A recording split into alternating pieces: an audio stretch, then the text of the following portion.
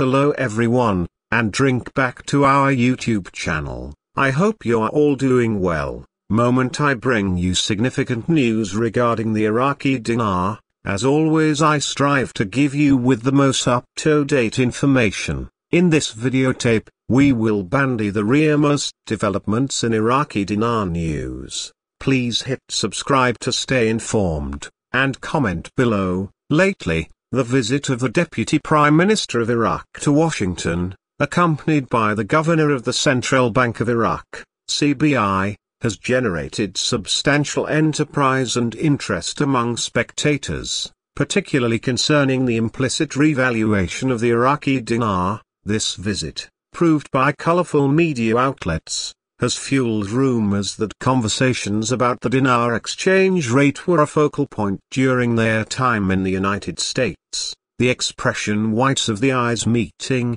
frequently used to denote violent face-to-face conversations, suggests that these engagements were serious, and potentially decisive. Given the profitable and political counter-accusations, it's conceivable that these meetings weren't simply routine politic relations, but involved substantial fiscal reflections. The possibility of an advanced exchange rate for the Iraqi dinar has been a content of keen interest and enterprise for times, particularly among investors and judges who follow currency requests. The Iraqi frugality, burdened by times of conflict, warrants, and internal strife, has shown signs of stabilization and growth in recent times, thanks in part to advanced security conditions and sweats to diversify the frugality. Still, the noise's value remains a contentious issue, reflecting both the challenges and eventuality within the Iraqi frugality. The presence of high-ranking officers in Washington could signify a vital moment in addressing these challenges, with conversations potentially centered on securing transnational support for a stronger currency.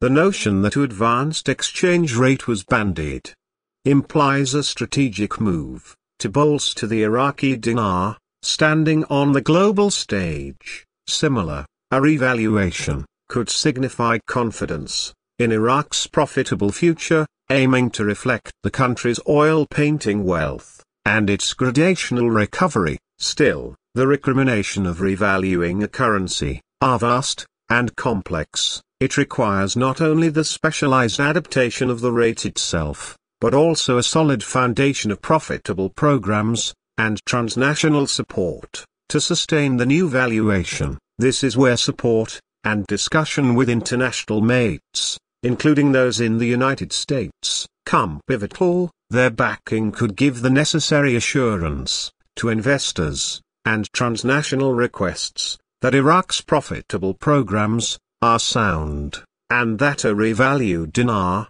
would be stable and believable. Also, the CBI governor's presence in these meetings underscores the specialized and fiscal considerations that would accompany any implicit revaluation. The CBI would play a central part in managing the transition to advanced exchange rate, ensuring that the necessary financial programs and mechanisms are in place to support the new rate. This includes maintaining acceptable foreign exchange reserves, enforcing applicable financial programs, and ensuring overall profitable stability. The conversations in Washington likely touched upon these specialized aspects, seeking not just blessing, but also the moxie and support that international fiscal institutions and governments can give. Another subcast to consider